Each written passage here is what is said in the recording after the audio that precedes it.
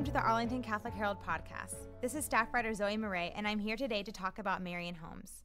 Here with me is a member of Marian Homes, Walter Purdy.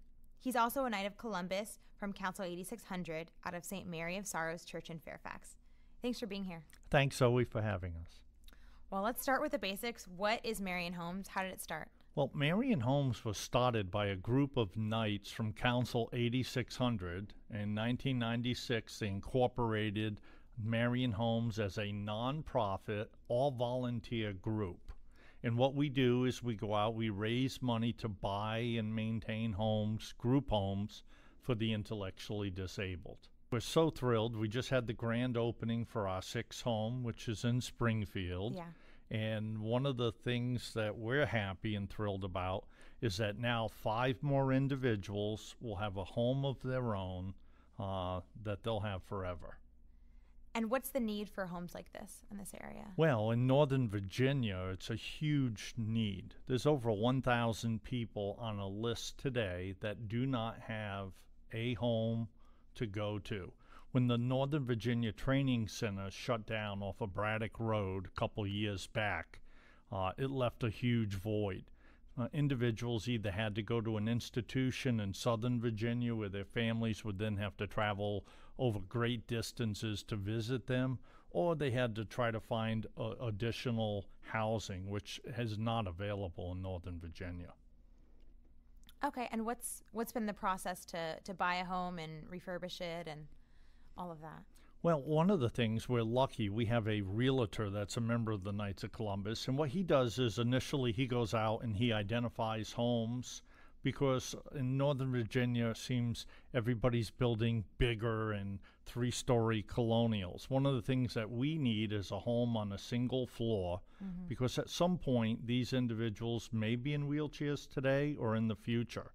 The second thing, then, we have to go and kind of see how we're going to raise the money to buy the home. And we've been very fortunate with our fundraising efforts, grants from other nonprofits, and working with Fairfax County in their community block development grants that they have. Once we kind of identify the home, usually we have a group of 30 to 40 Knights from various councils, St. John Newman, St. Mark, St. Leo's, and all these Knights come together and volunteer hundreds of hours doing the demolition and some of the things that we can do. And then we've always hired a contractor to do the things that we just don't have the time nor the skill set readily available. And for this last home, I'm really pleased that a group, Hansel Phelps, was selected, and they did such a superb job in the home. Yeah, it's beautiful. I was at the grand opening and saw 5 bedrooms and nice big bathrooms, and then an office for the Chimes staff. Can you tell me about Chimes? Yeah, Chimes is a great nonprofit organization, and what they do is they provide the 24-hour care for the residents of our homes. Chimes of Virginia, they are just a great organization, and so they staff the home 24 hours a day, and they also have programs for the residents. So it's not just the caring of them while they're in the home, but also those additional programs that support those individuals with intellectual disabilities. There's a new home for 5 men now in Springfield, but you guys are always looking ahead, and hopefully you're going to have a new house next year. Is that right? Yes. Father Barquette, our pastor at St. Mary's of Sorrows Church, the first question he always asks is, so when are you getting the next house?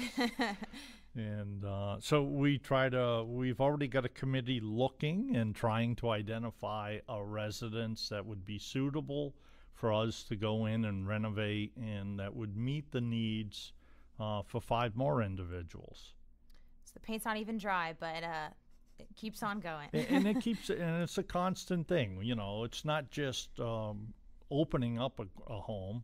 We still have to maintain the homes. Sure. And one of the things, our mantra is really, we want these homes to be as nice or if not better so that we all would want to live in these homes. And I think I can say that we've done that with every home since I've been a part of Marian Homes.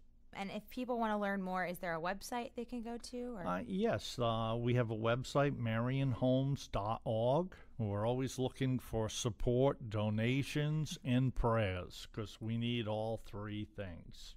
Wonderful. And kind of on a personal level, why does this matter to you? What have you liked about being part of it? One of the things I like is when you see the individual residents when they first come in, as you probably saw on Saturday, we had some residents, they were very proud that this was their bedroom.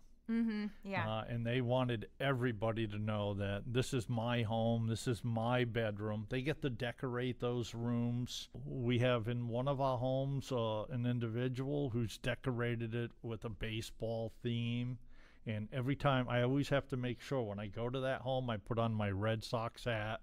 And as soon as he sees that, that's like a cue for him. He knows who I am, and he's all excited to tell me about his team, the Baltimore Orioles. In this last home, the Queen of Hope house in Springfield, we have an individual, I think he was telling everybody he's going to decorate his home with Redskin paraphernalia and lots of things. So that's a great thing when they feel this is their home. And that's how we feel about these homes. These are their homes to live in forever. And that's why at the end of the day, if we can all just do something small for somebody else in need and make somebody else's life just a little bit better, then this world would be a much greater place. Well, thank you so much for being here, Walter. Well, thank you, Zoe, for having us. And we look forward to seeing you at the 7th home. Absolutely. Thanks to Mary Stakira Lopez for producing this podcast, and thanks for listening.